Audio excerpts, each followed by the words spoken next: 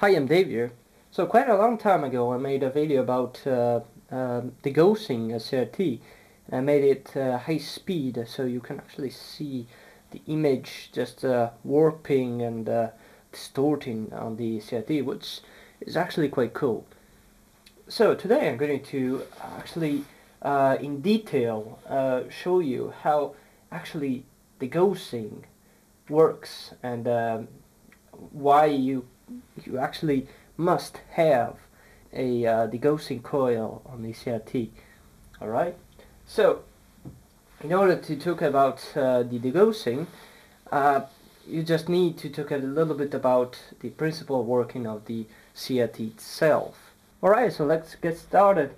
I have here my trusty Sony Trinitron multiscan CRT. I'm going to explain you very briefly how this actually works. Alright, CRT is actually a cathode ray tube, and it's just a tube. You can actually imagine it as a very not really complicated, but a long vacuum tube. Alright, just like the tubes you find in a old radio or guitar amplifier. Alright, it's just a tube. In fact, there are many common elements inside. Right, there is on the neck here, starting here, there is a little filament that heats up and gets the electron actually excited, and there are some electron guns, so electron emitters, and in color TV there are actually three of those electron emitters.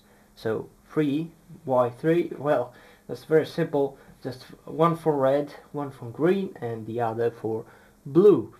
Alright, so those beams just get excited by the actual filament and travel through the whole tube and hit the phosphor screen that is on the front. Alright, so on the front there is a big phosphor screen. Alright, the most simple CRT you can find is the CRT in an analog oscilloscope. It's very simple. There is only one beam, or two if you have a dual trace, and just shoots the electrons to a phosphor screen. This one is a little bit more complicated, but the principle is just that. It's the electrons traveling through the tube and then hitting a phosphor screen that is divided in pixels, right, in little phosphor dots. Alright, and yeah, in order to do that you need something that actually excite the electrons and make them travel through the actual screen itself. Alright, that is done with high voltage here. The anode is actually this red wire. So the actual beams, the electrons actually, I should call it, just travel through those coils here, and those coils are respectively the focusing coil. This huge round coil here is the focusing coil, and inside here there is the deflection coil. So by varying the magnetic field you can actually focus the beams. Alright, and inside here there are the deflection coils. I actually have a deflection coil here. Let me take it out. So here is an example of deflection coils. You can actually see how that is actually made. You can see the coils are separated here, and so the beams travel through here and gets deflected depending of the magnetic field that is present. So varying the actual magnetic field, you can actually move the beams, and here is done very rapidly. It's very fast, so you can actually scan the electrons through the screens. Alright, moving on, you have your beams coming up there, and then there is a little mask here, and that's what we are interested in. The red, blue, and green beams, they actually pass through tiny little holes and gets to the phosphor screen. Well, the mask sometimes can be magnetized because the mask is actually some kind of metal. Alright, so can be magnetized, and magnetization on your CRT screen is not good because you will see your image distorted, right? So in order to demagnetize the mask, well, the most simple way to do it is pass a coil around the mask and pass a huge amount of current to demagnetize completely the mask itself.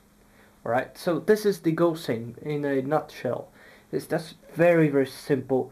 That helps to demagnetize the mask and have your image sharp again. The degaussing coil here, that is just a bunch of very thick wires wrapped around some tape. If you ever wondered what are those little things, those are little ferrite magnets that actually were put during assembly, and those are to actually calibrate the screen, so you have a perfectly undistorted image. Alright, the circuitry is very simple. It actually switches for a very brief period of time and alternating current through the coil itself. Older models that was done using a PTC and a heating element, a resistor.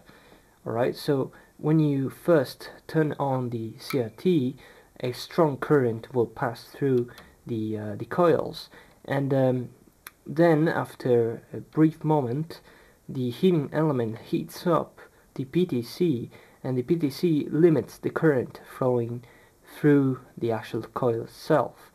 This is not really efficient because some current will always pass through the coil, and in order to get another degaussing you need to switch it off and let it cool for a moment. And in later models like this, the degaussing is controlled by a relay. As you can see here, this relay, when you turn on the power, will actually be active, so current can pass through the coil, and then after a moment will actually switch off, so no current will flow. So that's very efficient, and you can actually turn on and off the degaussing from a menu. Degaussing can be done manually if there is a strong magnetization of the mask, so you can actually have a very strong coil and just move it around to the screen and manually degauss the CRT. But you have to be really quite careful, because if the current is too much, so the magnetic field is too much, you could actually permanently physically damage the actual mask itself, so physically warp the mask, so you would end up having a very unclear image with not good colors actually, so because the actual beams will not pass through the actual holes anymore, and will end up losing quite a lot of color definition. So here we go. That's pretty cool. And here is the relay switching. Alright, so let's see this thing in action. So I have a current probe attached to the coil, and so the oscilloscope is in single mode, So let's see if I can capture something.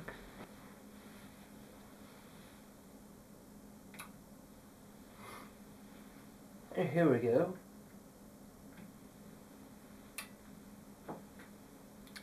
So, hope you enjoyed. Thanks for watching.